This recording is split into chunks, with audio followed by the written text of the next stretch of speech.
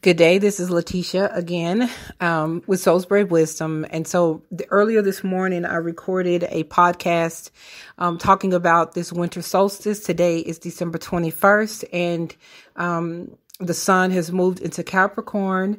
So as this is a part, since this is the winter solstice and the sun is being reborn after being in its fall, and we have Jupiter and Saturn who have just come into this great conjunction in the sign of Aquarius today as well. I had talked about setting intentions today. It's really powerful. It's a powerful time to do it, to set you up for this next year coming up. And not only just this next year, but this is a powerful energy that will push forward for the next 20 years. So, I had mentioned that you can do a ritual or you can set your intentions. And I did not go through all of the houses. I really just mentioned the seventh house. And that is because that is where where Aquarius sits in my chart. So I'm just going to run through the houses because I had one person ask about the fifth house. So I'm going to run through all of the houses where you would have Aquarius and what you could possibly set your intentions for as these particular areas govern these particular areas of life that I'm going to mention. So if you have Aquarius rising, Aquarius is in your first house. So Saturn and Jupiter are there. This will be a great day for you to set your intention regarding anything that has to do with your body, that you want to be stable, that you want to last. So what is it that you want? A strong body, greater physicality, greater communication, greater speech, anything that comes from you. You can set your intention from, because the first house is the helm. So it is ruling the whole life. So really any area that you want to be stable, to be stronger, to be expressed more.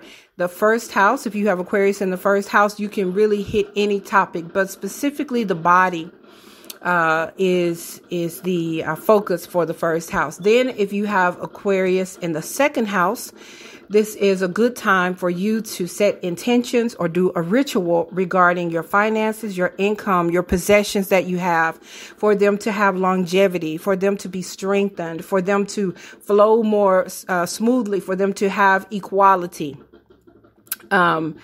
Okay. And then when we move to the third house, this is communication, short distance travel, your relationships with your siblings, your aunts, your uncles, those extended family members. If you want to have stronger relationships and greater communication, you can set your intention regarding that on today. The fourth house, you can set your intention. If you have Aquarius in the fourth house, you can set your intention regarding a family. If you want to have a family, if you want your family to be strengthened, if you want to buy a new house, if you want to have your career in real estate, if you want a business that you are working from home, or if you already have one that you work from home, this is a great time for you to set your intention for this to be fixed, and for it to have equality in it, and for there to be great communication in it, for there to be a level of brilliance in it. And so this would be a great time for you to do that. Parents and relationships, parental relationships, if there's a struggle, even connected with your ancestors, this is a great place. The fourth house will be a great place for you to set intention around strengthening that as well. The fifth house is, if you have Aquarius in the fifth house, then this is a place of children. If you have children, if you want children, this will be a great time to set intention for you to get pregnant this year. A great time for that. It will be a great time, if you already have children, for you to set intentions around wonderful things for your children, for your relationship with your children to become stronger, more stable, for your, if you are an actress or an actor, if you're a performer of any kind, then set your intention around equality and stability in this area for you. If you are an artist, the fifth house governs that.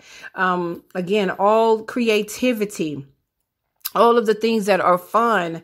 If you want a new lover in your life, if you want your sex life to be increased, then this would be the time to set your intentions about that, so that there would be more stability in your sex life, so that it would be greater for you, so that there will be more equality, that you could have a lover come into your life where there is equality in the relationship. And just lots more fun that remains, that your life will be filled with more joy in these particular areas, because this is the house of the joy of Venus. Okay, then when we go over to the 6th house, if you have Aquarius in the 6th house, then regarding your health, you want to set intentions around your health.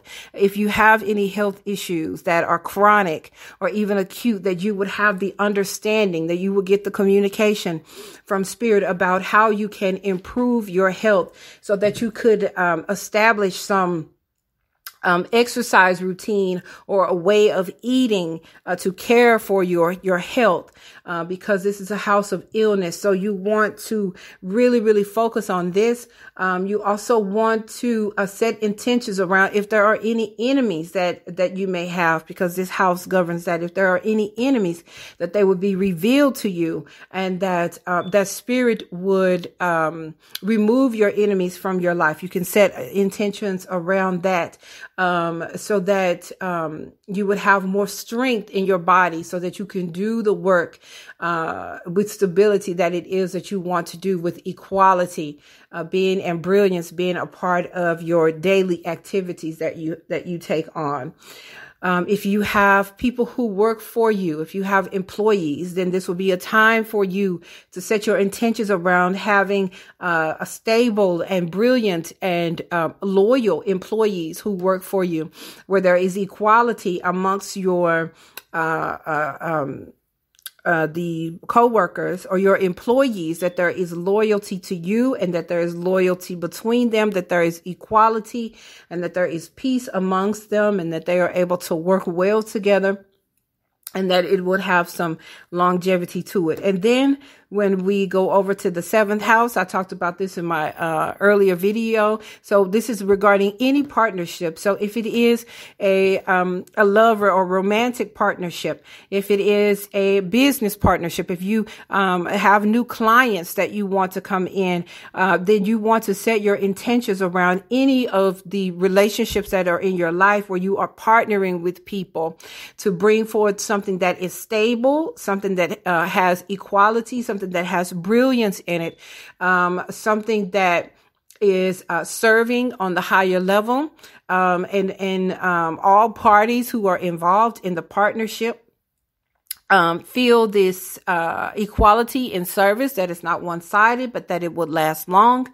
and that it would grow throughout over time. You know, it would expand, Jupiter and Saturn together, and the stability of it would be expanded and stabilized. Okay, then we go over to the 8th house, which is the house of other people's resources, and it has to do with inheritances and taxes and anything that has to do with money or gifts that would come outside of you. Perhaps you would inherit some land or inherit some money. So this is setting intention so that the doors would be open, the gates would be open for you to receive more resources, either from clients, if there is anything that is hidden that you cannot see, resources or inheritance that you have not known is available to you, or if you are needing to get a loan or some financial assistance of any sort, that this will be opened up to you opened up for you at this time, so that there would be some stability in it, so that there would be equality in it, and so that you would be able to receive it quickly, even as the wind and the air, talking about Aquarius, moves quickly, but there would be some stability in it for you, as this is we're talking about fixed energy. Okay, and then you can also, for 8th house, you can also talk about trauma being released, because this is the darkest night of the year, where the darkness will last the longest, so that there would be a removal of trauma and traumatic things that have hurt you, and that as the sun grows and grows and grows, that there would be healing that would happen within your mind and within your soul. You can set intentions for that, so that there would be a release and then a growing of the thing that it is that you want, as far as if there is any trauma, even if there is any debt or taxes that you owe, that there would be a releasing of that, and that there would be a growth of freedom as it relates to your finances, and more equality and equilibrium in your resources that you are able to bring in. Okay, and then so we move over to the ninth house, and the ninth house has to do with communication, has to do with beliefs. It has to do with long distance travel. It has to do with your gurus and your teachers. So you can set intention this year. If you want to go to higher education, if you want to get your bachelor's, your master's, your doctoral degree, you can set intentions that things would open up for you in this area, and that it will be stable, and that it will come through in a brilliant way, and that things would open up, and that they would flow freely for you. So if you want a new teacher, if you want to expand your understanding in spirituality, this is a great time to set intention regarding that. If you want to do long distance travel, if you want to travel internationally, this is a great time for setting intentions for this, so that it will be stable, so that it's something that would grow over time and be consistent, and that it would flow freely. This would be a great time to tap into that. Then when we move over to, or even ninth house, also if there are any legal issues that you may have, that there would be justice that would happen for you. Then when we go over to the 10th house, the 10th house has to do with your reputation in the world, how people see you in the world. Also has to do with your career. It has to do with, again, mainly how you are seen and recognized in the world. And so if you want that to change, if you want there to be some stability in that, this is a great time to set intention around what it is that you want in this regard. So if you want to move to a managerial position, if you want to own your own business, if you want to be seen as a business owner, if you want to even be married, you want to be no longer seen as single, and you want to be married, this is a great time to set intention for this, or vice versa. If you are married and you want to be single, and you want to be seen as single in the world, you want that to be your reputation, this is a good time to set your intention for that. For stability, for it to come in, for free flowing, for it to expand. Then the 11th house is the house of friendships and networks that support your career. It is the house of rewards for the work that you have done in your career. So if you want to have new friendships, to join a new group, join a new sorority, join a new church, just have a new group of friends, join a new meetup, or a new online group, then you want to set your intentions for that. If there is an award this year that you know that your company gives out each year, and you want to receive that award this year, you want to be seen as someone who is putting the best foot forward and so forth, and receive that reward, then this is a great time for you to set your intention today regarding that. Then, if we move over to the 12th house, the 12th house has to do with release. It has to do with the letting go. It has to do with the tie and the link between spirit and this earthly realm. So if you want to connect more with the spirit realm, if you want to, some people may want to be involved more so in mediumship, or hearing more, using the tarot, being involved in divination more so. There you can set your intention for this, that this would be increased in your life, that there would be more stability, that there would be more equal flowing information coming into you from the spirit realm, that you will be able to hear clearly, and that this is something that would grow, and it would be a stable gift that is added to your life. Also, the 12th house The 12th house is this place of research. So if you want to increase your research ability, you need that for what it is that you feel that you are called to do. This is a great time to set your attention and intention and perhaps do ritual regarding this. So just a quick ritual that you could do. You could just light a candle, a white candle. If you have cascarilla, if you have sage, you can use that for just to protect yourself and cleanse your area with the sage. Or if you have myrrh and frankincense incense, you could clean your area with that. You can just wash over your aura with that. And you can just lift up a prayer. You could just lift up a prayer with that candle. Or if you don't want to go through that, you can get your sheet of paper and you can write it out, what it is that your intention is. Put your date, put today's date, put your name on there, and begin by giving thanks. I give thanks for. Start out each sentence with I give thanks for, because there is so much power when you give thanks. So you just go forth and put forth thanks for everything that it is that you want to see manifest in these particular areas as this year continues on.